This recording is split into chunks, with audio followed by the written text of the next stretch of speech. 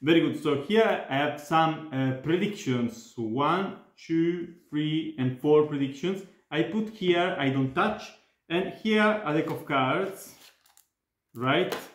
So, deck of cards that we can, of course, we can shuffle a little bit. And now I will cut the deck in half, and the spectator takes one half and I take one half, and I show you we do the same like a mirror, So cut the deck and complete the cut, and you look the bottom card, right?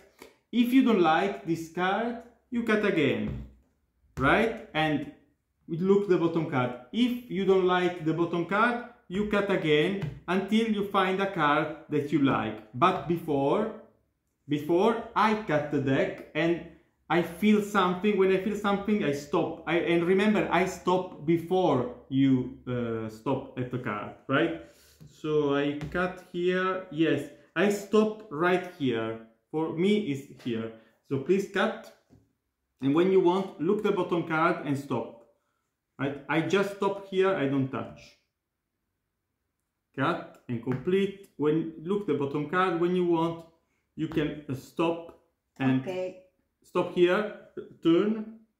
We see it's an 8. It's an 8, right? It's an 8. So you count 8 cards on the table from the top. 8.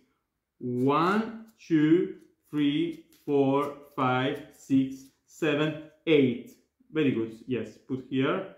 Of course, you could have chosen to stop to another card. It's exactly the same. Now we look at the card that you stop at. So it's the 5 of clubs. The 5 of clubs. And before you cut the deck, I stop exactly to the mate of the 5 of clubs, the 5 of spades, right? So I stop exactly to the mate of the 5 of clubs. And not only that, you remember I have here some predictions, and one card turn face up, which is exactly the 5 of clubs, right?